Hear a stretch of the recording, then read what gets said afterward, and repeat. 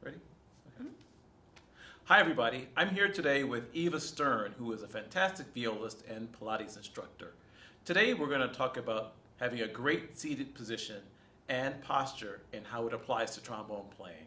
Sometimes I've noticed trombone players crouching and slumping and having their whole body movements be sympathetic to the slide arm. So none of that's good, and so we're going to counteract that by talking about good posture.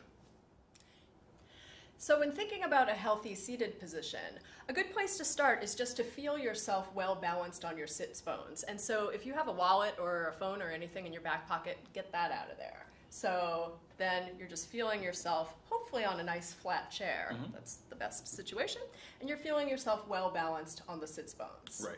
Now we get to think about what's the position of the pelvis. Think, why are we talking about that when the trombone is up here? Right. Well, because the position of the pelvis really affects the entire position of the back. Okay. So we're going to do an exercise that involves moving the pelvis around a little bit and see what happens to the back. Sure. Let's face each other.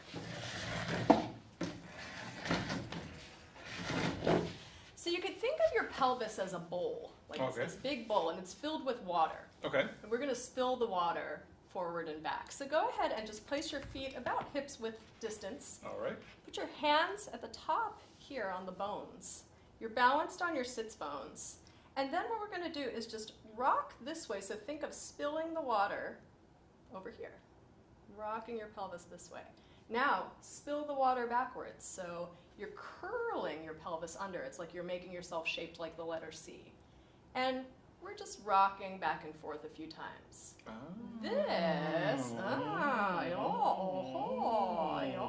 So this exercise, first of all, is just a nice warm-up. It's a stretch. So can you feel how, when you spill the water backwards, how you get a little stretch in your low back? Yeah. Very nice, very nice. When you go this way, spilling the water forward. Now, so here, we're just warming things up here and feeling like what our range is in the pelvis. But now, pay attention to what's going on further up in the back. And notice when we spill the water backwards, curl the pelvis under, notice how there's a bit of a flexion going on here. Right. And then, when you spill the water forward, you come into more of an arched position in your back. Right. So, the implication for that when it comes to holding up the trombone is if you see that somebody, say, is slouching and the trombone is facing downwards, then there's a good chance that there's something like this going on in the pelvis. The pelvis goes back like this, trombone is down. Right. Same for viola or most instruments. So just being aware of how you're balanced here makes such a big difference. Now, let's make this movement just a little bit bigger, partly because it's a good feeling stretch, and also because sometimes it's just easier to feel this when you do it bigger. You're going to get the arms involved. So now, just have your arms hang by your side. When we spill the water this way, bring the arms forward like this in front of you, so you're really curled. And now, when you come the other way and spill, come into a bit of an extension. You feel the stretch across your chest, you're looking up a little bit. So this again, we're just finding range in our back, getting a stretch across the chest and through the arms. And this is a really lovely way, yes, exactly, that breath was good. And it's a great way to feel your arms connected to your back, which is so important for holding the instrument and doing the slide. But what's important with this exercise, too, for our purposes here, is to feel the motion generated from the pelvis. So rather than it being generated from the arms and nothing's going on here, you curl here and feel how the arms follow through. So that helps build a really good, integrated, strong posture that's not rigid and held, but just very strong. Excellent. So here I am with the trombone to show how these exercises apply while holding the instrument.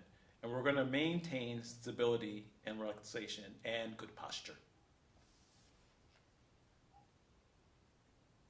So I have to say, Ken's posture with the instrument is excellent. What I think would be a fun experiment is to have you bring the instrument up, and then with it up, do a bit of the pelvic rocking that we did at first. And notice how just that motion here, what that does to the level of the instrument. So this really is a great demonstration for how finding a solid, stable, neutral pelvic position is going to affect your instrumental position and also just the functioning of your shoulders and your breath. Excellent. Yeah. And also, as I said before, when you're moving your slide outwards, think about a straight line, not curling your shoulder over to get up to the extended positions of 6 and 7, but you're moving from right there. Mm-hmm.